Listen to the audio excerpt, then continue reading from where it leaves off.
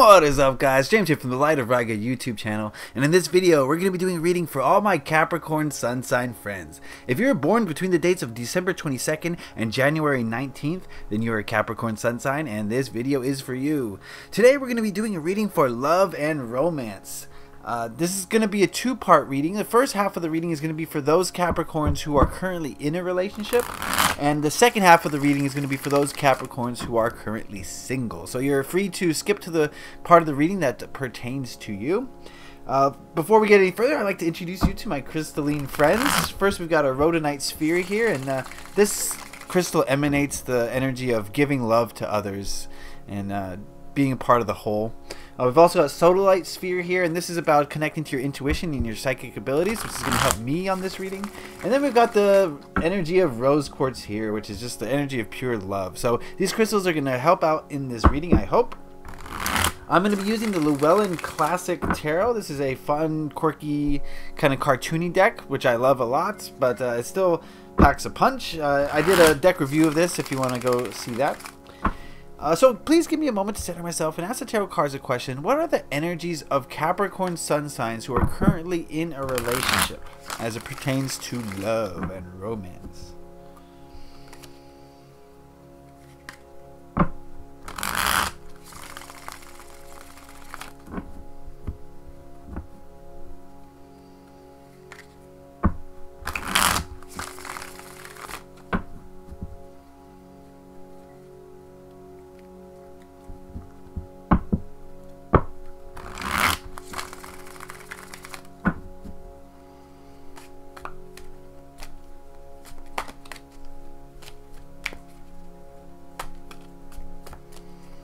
Alright, that ought to do it. We're going to cut the deck and we're going to deal out 5 cards.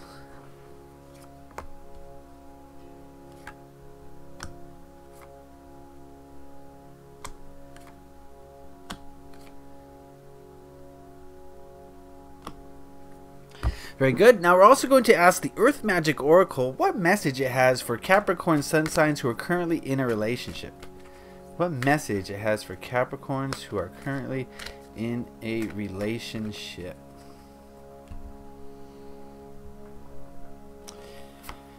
Perfect. Alright, what we're going to do is we're going to look at that card at the end. We're going to go through these cards individually and then see what they say as a whole. The first card here represents your current energies for those who are in a relationship.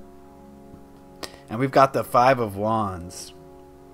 Remember, this is a general overall reading, so not everything's going to apply to everyone in a specific way. So take what works for you and leave the rest.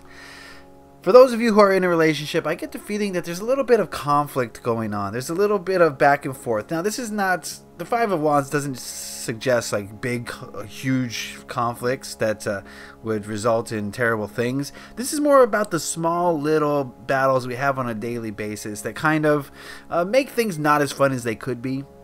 Not seeing eye to eye with your partner, you know, oh, they left the toilet seat up, you know, that sort of thing. That kind of, you know, gets in between people. So I do feel like there's a little bit of conflict there with your partner. I don't know specifically what the conflict is about, but I do feel like there's a little bit of fighting going on. We'll see what the other cards say and see how that relates to your situation. But this card here represents the energies of your partner. And we've got Temperance. I feel as though your partner is trying to maintain balance and order and is just trying to keep things moving. Okay, I feel like your partner is the one in this relationship who is striving for equilibrium, who is trying to keep things under control. I do feel maybe at this time that you're maybe the little bit more chaotic one who's causing rifts. You're not causing it. I mean, it takes 2 people to cause a rift, but you're the one that's more investing into the rift, while your partner is the one trying to maintain his or her emotions and just keep things on an even keel, basically. So I feel like your partner is sort of the rock in this relationship, at least at this time right now. So yeah, okay, interesting. This card, we're going to go to the next card. This card represents what's currently working in the relationship. We've got the 7 of Wands. Give me a moment with this card.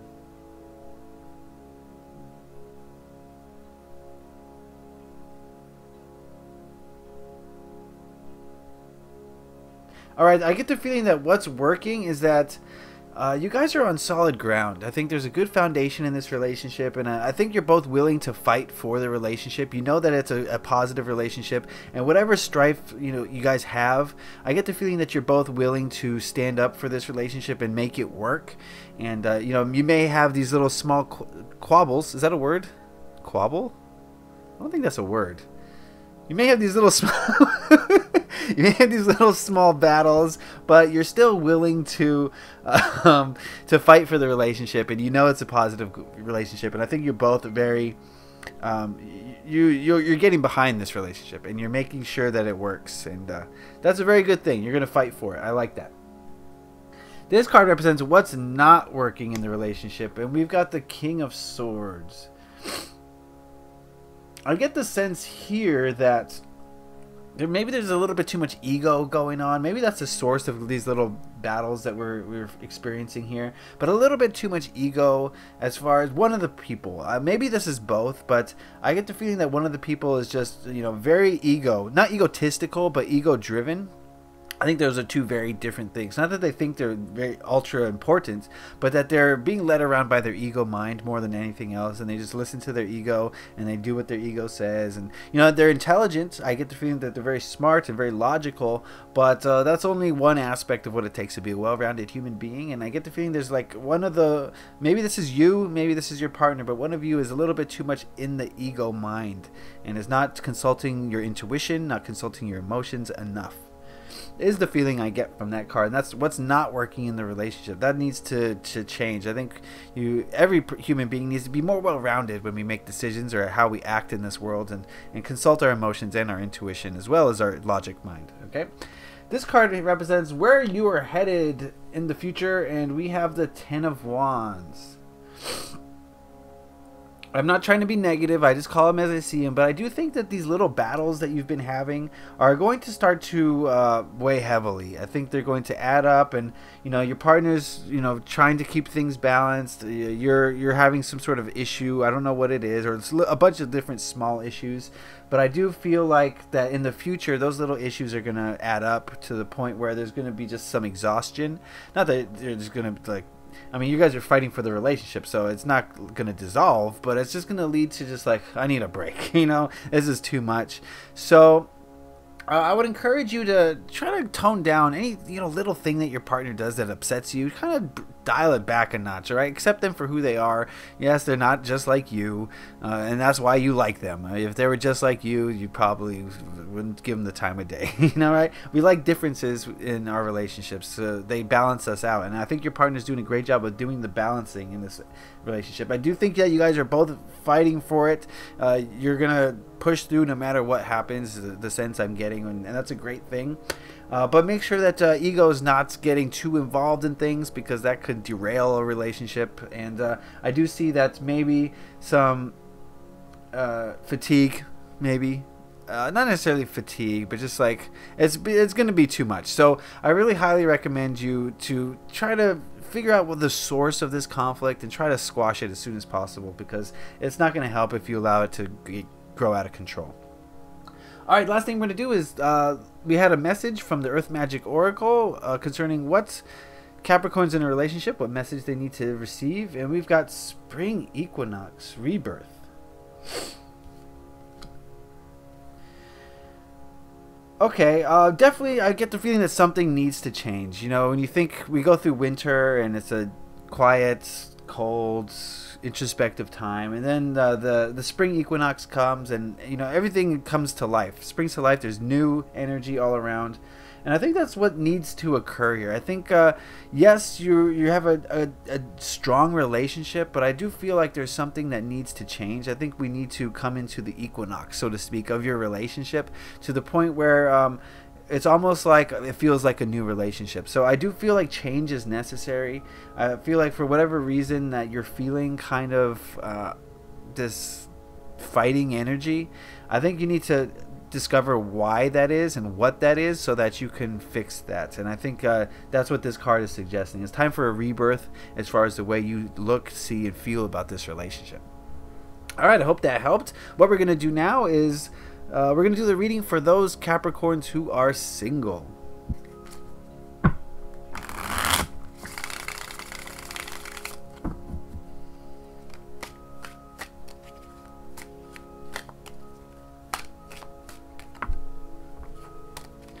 Alright, that ought to do it. What we're going to do is cut the deck and deal out 5 cards.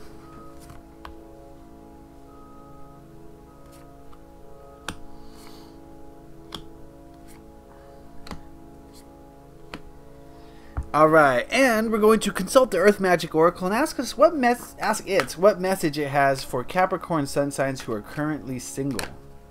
Oh, what message do you have for Capricorn sun signs? Jeez, I got cards flying out all over the place today. Okay, there we go. Okay, what message do you have for Capricorn sun signs who are single? And we will look at that card at the end. Alright, so what we're going to do is look at these cards individually and then see what they say as a whole. The first card we're going to look at here represents your energies currently, and we've got the Strength card. I want you to remember that this is a general reading and not everything's going to pertain to everyone in a specific way, so take what works for you and leave the rest. For those who are single, I get the Strength card, and this card is pretty self-explanatory. Think of a lion, and, or actually even better yet, think of a woman who's tamed a lion, and that's the kind of strength that I feel that you're embodying right now. I feel like you guys are pretty secure with where you're at.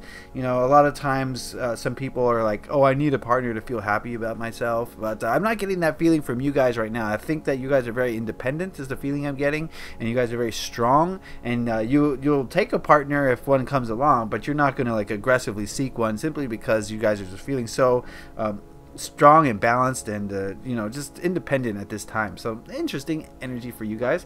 This card here represents blockages that you may have on your path to finding romance, and we've got the Star. Some major arcanas here.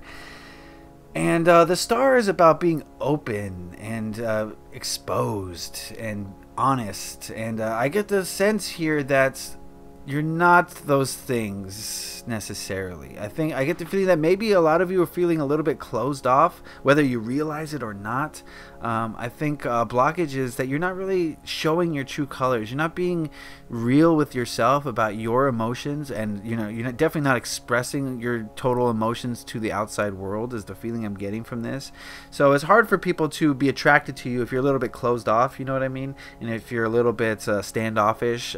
So this card is suggesting, you know, in order to remove these blockages, you have to be more willing to delve deeper into your emotions and really feel what emotions you're feeling and be honest with yourself about them, and then share those with other people.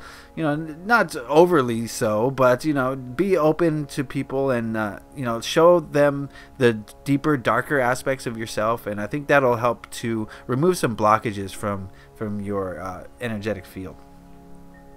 This card here represents what you can improve, and we've got the Six of Wands, and I'm getting the feeling of confidence. You know, we talked about the Strength card, but the Strength doesn't necessarily denote confidence, and I think what you need to improve is confidence in yourself and your abilities. People look up to you. They see you as, you know, a source of strength. Right? They see you as a person who can be a leader and someone who's got things figured out, and you need to realize that and remember that and take that with you as you go into the dating scene or wherever it is you're trying to find a partner, if you are. And I think confidence is going to help you a lot. It's so easy to say, though, you know, to have more confidence, but it's actually pretty easy. It's just a matter of telling yourself these things over and over until you believe them. I am confident. You know, you keep telling yourself that, eventually you're going to start to believe it. So positive affirmations could help with that, I think. This card here represents what to avoid on your quest for a partner. We've got the Queen of Pentacles. And maybe an overindulgence in work is something to avoid. Not just work, but maybe finances. Thinking too much about the physical aspects of this world, your car, your money, your job, your house, whatever. A focus on those things, on the physical, on the tangible, is something that's going to kind of hinder you on your path. We need to be more in touch with your emotions, Capricorn friends, and less in touch with the earth realms, is basically what this card is suggesting, so that you are maybe, you know, not so preoccupied with the distractions of this world, and you can be a little bit more focused on love and romance and finding a partner. So definitely something to avoid is just, you know, being a little bit too grounded. Yes, you can be too grounded. It's a possibility. Okay, and I get the feeling that that's what this card is saying to you, is to avoid being too focused on the tangible. This card here represents where you are headed, and we've got Justice. And I think this is an evening of the scales. Interesting, we've got a lot of major arcana here, but I think things are going to work out for you if you want them to. I think what this card is saying is whatever you put into this quest for romance is what you will get out of it. This is sort of like an evening of karma. Whatever energy you put in is what you're going to get out. And, you know, you might get... what you get out might be magnified, but you know that's the same energy. You're just going to get more of it.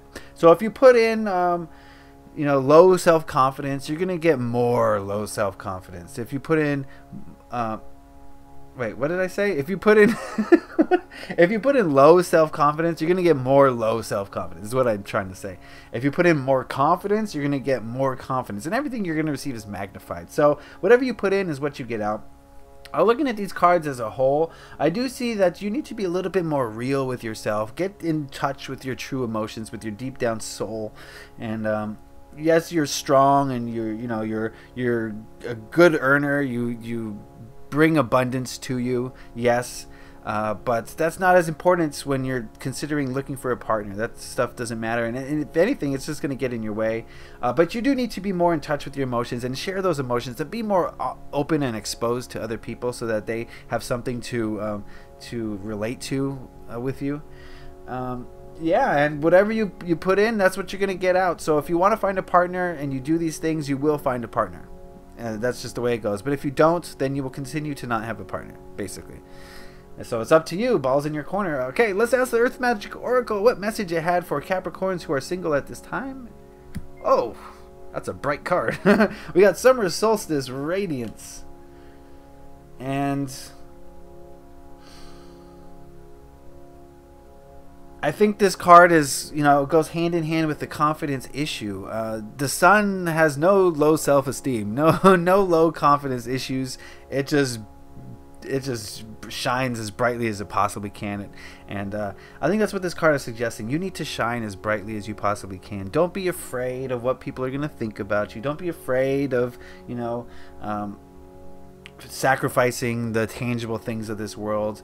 Don't be afraid of, you know, what inner emotions are inside of you. Don't be afraid of letting those out. Just be you unequivocally and unquestioningly, and don't worry about other people. Just be you, and be a beacon, and be a light, and shine your light, and people will see that light and they will be attracted to it like moths to a flame. So that's really all you have to do to attract someone, is just be you unquestioningly. Okay, that is the reading. I hope you got something out of that. Remember, this was a general reading. If you want a more specific reading tailored just for you, then head on over to my Etsy shop. I'll put a link in the description and in the card, and you can just click that and see what kind of readings I offer to help you get down to the bottom of any issue that you might have. If you enjoyed this video, please consider giving it a like. It lets me know I did something right and that you enjoyed it, and to keep doing what I'm doing.